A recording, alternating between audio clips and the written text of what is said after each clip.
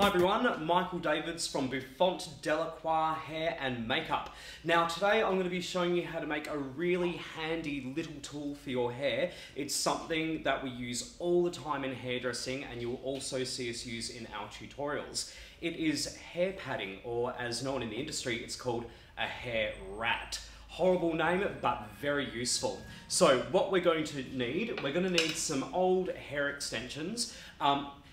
It is 2014. I apologise to people in the future, like 2016, 17, 18, watching back at this video, but right now it's 2014.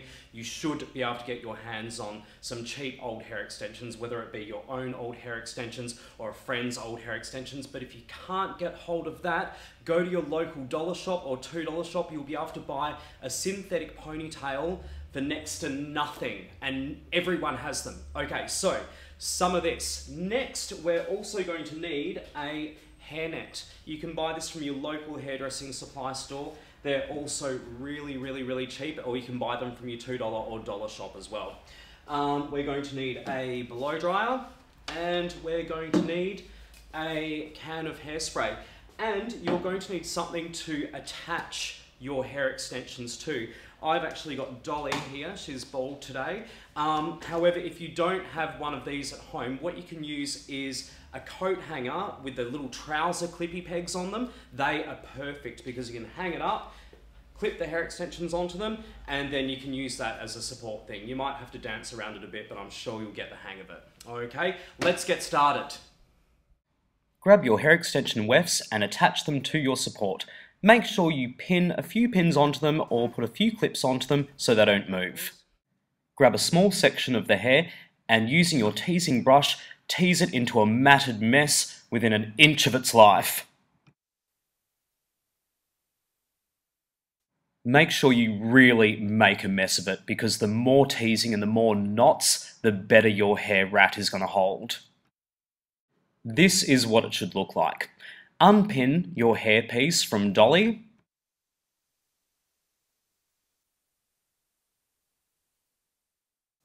Fold the weft end of it over and then seal with a bobby pin. Bunch up the whole tumbleweed with your hands and then spray it with lots and lots of hairspray until it's nearly soaking wet. Gather it up in your hands, grab a blow dryer, turn it on to hot and set the hairspray into the hair bun. Now to finish it off, all you have to do is stretch out the hairnet, drop the matted mess of hair in and tie it off at the top. There you go. There is our hair padding or hair rat. It looks like a really crude process, but they work. Now, we put the hairnet over the top, obviously, to keep all the little bits and pieces of hair in so they don't go poking out through your hairstyle. You'll see how to use these in a lot of our tutorials, but just really quickly, you grab your client's head and then, let's say just for a little quip or some volume at the top, section some out like this, tease it back. Your little rat can sit there, and then we pin her in. We pin her in, flip the hair back like that.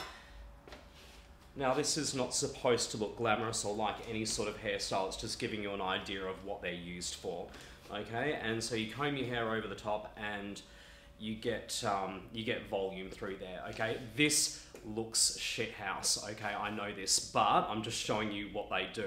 You'll be able to see some really beautiful and pretty hairstyles in some of our other tutorials that actually show you what we use with this. Now, don't forget to subscribe to our channel. There should be a little button on the screen somewhere that you can do that, and also look below in all of our information. You can follow us on Facebook, Twitter and Instagram. I'm Michael Davids from Bouffant Delacroix Hair and Makeup, and thanks for watching.